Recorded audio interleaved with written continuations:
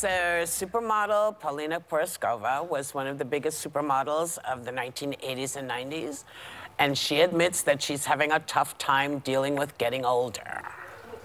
Take a look.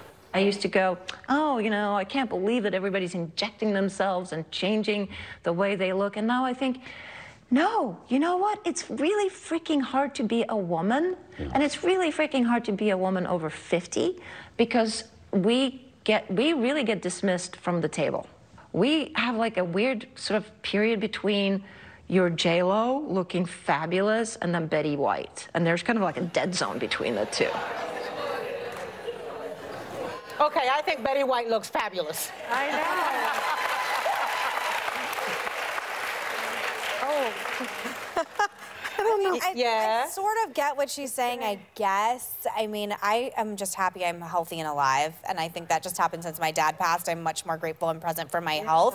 But I will say, and I hope this doesn't come across arrogant in any way, but I think I'm really good at talking about politics. It's the only thing I think I'm really good at. And I would like to talk about politics and not have every comment be about the way I look and my weight. And it makes you feel weird, and men just don't have that problem. Everyone talks about how we look on this show all the time. Can't you just hear what we have to say? I'm not sure Chris Christie would agree. Or Mike Bloomberg would agree.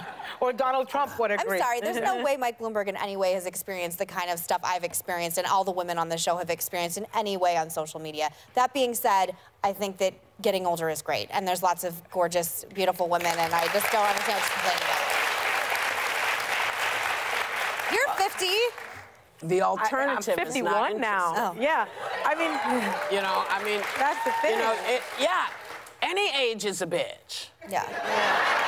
That actually made me concerned because, you know, she said, well, after 50, you know, there's this dead zone. And I'm thinking, well, I'm 51. I'll be 52 this year. Well, thank you. I'll be 52 this year. And I was like, well, what does that mean? That means the dead zone is in your mind. Life over? Yeah, like I feel vibrant. I feel better than I felt in a long time. I think you're a lot closer to J-Lo.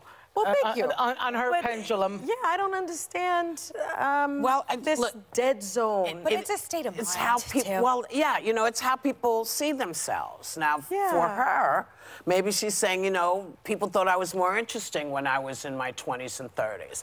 That may be so. She's a you never know. But you're not gorgeous. She being gorgeous, see, doesn't necessitate that people see you that way.